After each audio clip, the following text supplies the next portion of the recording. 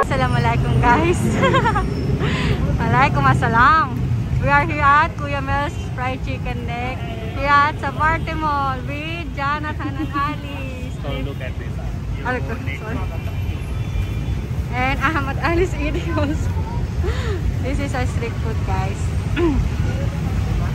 As you can see, there's a fried chicken neck here. People are eating here in the Barte Mall. I already did inside. Yeah.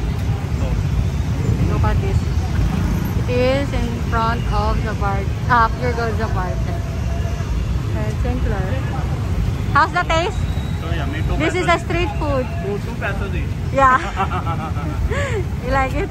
This is the first time you tasted this one.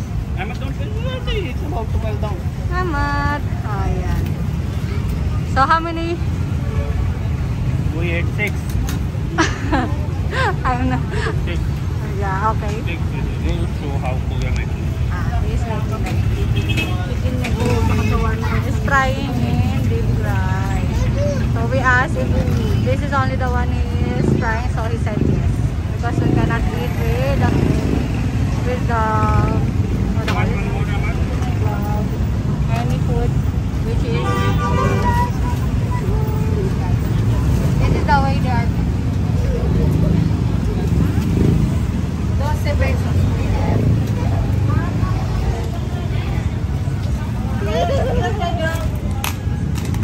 Okay.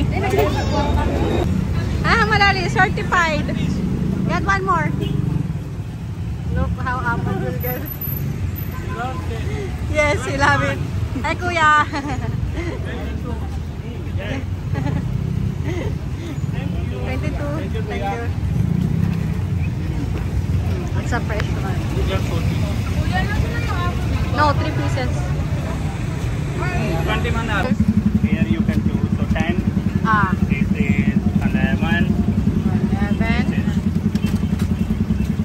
12. Ahmad is already 6. This is. Wait. 12. And now you can dip here. Look at this. The legendary vinegar.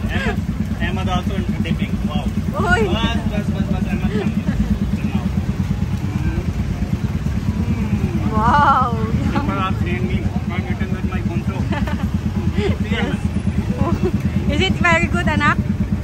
Say hi. I'm so much happy and excited. Bunso is here. Look at this, guys. This is the pure gold Sabarte. And in front that is the same mall. Okay. And this is the Kuya. Kuya Mel's. Yes. You can find him here at Kuya Mel's Fried Chicken Neck.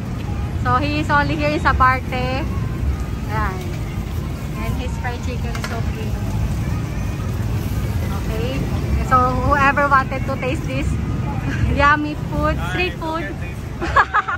So you can find Kuya Mel's here, okay? It's only 2 pesos and you can satisfy already, guys. Okay. Say bye. You want to buy more? To give for Ahmad. Okay.